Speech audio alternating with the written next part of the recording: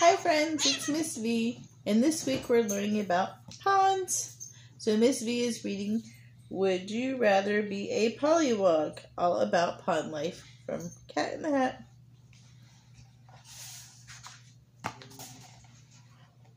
Near your house is a place of which I am fond. It's a body of water that we call a pond. I'm going to visit it. You can come too. Your mother will not mind at all if you do. The sunshine beats down, helping pond plants to thrive. The plants feed the pond animals and keep them alive. From the top to the bottom, I think that you'll see that this pond is here as lively can be. The smallest things here are so tiny. I hope you've thought to bring with you your microscope. Come look at this slide, where in one water drop, tiny algae plants float and animals hop. So this is a spirulina, and this is an amoeba. And you can find those in a pond. They live in the water.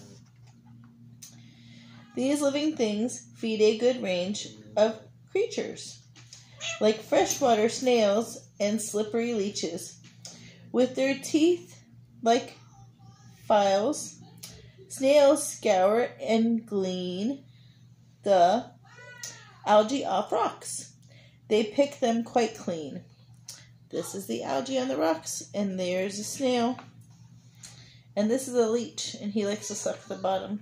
And these are little worms who like to suck the bottom too. Leeches eat the worms way down in the muck. Leeches have muscles that can help them to suck. You might hear the buzz of insects around. A pond is a place where insects abound. Metamorphosis, which is shown on these pages, is one great big word for insects' life stages. This bug changes little from nymph to adult. Incomplete metamorphosis is the result. So right here, he's an adult, and then he's a nymph, he's an egg. And this is where he becomes what he's supposed to be. And then this is a pupa, a larva, and an egg. And we'll learn about that cycle here. Complete metamorphosis, see things to chart, shows egg, larva, and pupa, and adult. The last part. The life of this insect has 4 distinct stages. Can you see the changes that occur in its ages? Most pond insects bite. Water boatmen do not. As nymphs, they live down in the leaves and rot. Breathing under the water is really no trouble. They swim to the top and drag down the bubble. When the air is used up before they can drown, they capture another and take it back down. When they are ready to take off and fly, they swim to the surface and let their wings dry. So this is a fact that will shock and alarm. Some insects live only 2 or 3 days. That's a short life. Before we leave insects, let's visit one more.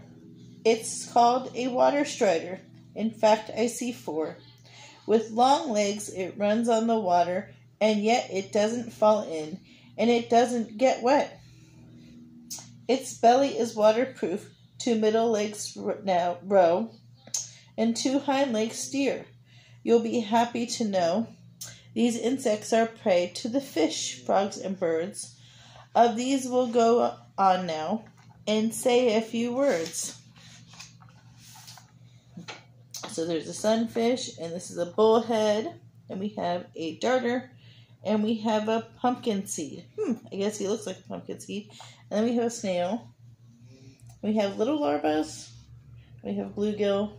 We have a couple other fish, and we have some algae. The sunfish can swim near the surface like so. And the bullfish and darter both swim down below. And the pumpkin seed's teeth are so sharp they don't fail to crush shells and eat them up of the freshwater snail. Bluegill eat larvae, a fine fishy treat. For crappie, the algae are tasty to eat. These fish should be wary. You want to know why. Kingfish is watching from that tree nearby.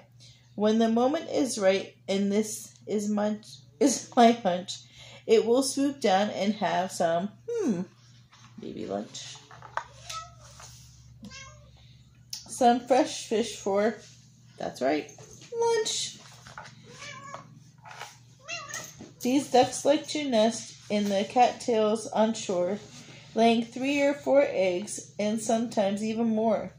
When the ducklings hatch out, they follow the mother, all in a neat line, one after another. Ducklings are covered with soft fuzzy down, and down helps them to float so that they won't drown. Mom teaches dabblings, ducklings head over beat, to fill up the bill with good food to eat. The grooves in their bills drain the water, you see. The name for the grooves, why? They're called lamelles.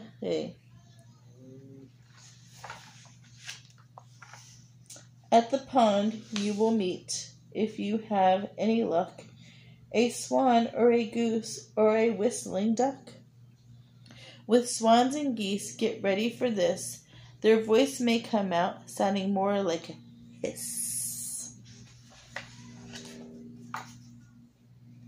What is that sitting over on that fallen log? I think you can tell me. Of course, it's a frog. A frog lays her eggs, a clump, and that way. The eggs seem too big to be eaten as prey. Inside of the egg, the tadpoles grow, and the gills breathe under the water, you know. In 2 weeks, more or less, pop out the pollywogs. Tadpoles is the other name for these baby frogs. That's what a pollywog is. They try to blend in, look under those logs, and I think you will find at least 6 pollywogs. At 5 weeks, a pollywog changes some more. Hind legs pop out where there were none before. Then frog legs sprout out from 2 lumps. By its head, it loses its gills, and it gets its lungs instead. Its mouth and its jaw widen. Its tail starts to shrink. This pollywog looks like a frog now, I think. You may wonder what makes that loud croaking bellow. Bullfrog is the name of the loud croaking fellow. It puffs up and lets loose. It's the way bullfrogs say, "Don't try to eat me. I'm too big. Stay away." He's right here. He has a big bubble of croak. You'll also find here something else rather cute. It's the amphibian that's known as the newt. Miss B likes newts. An amphibian, just so you understand, lives part-time in water and part-time on land. The newt hides its eggs amongst the pond's weeds.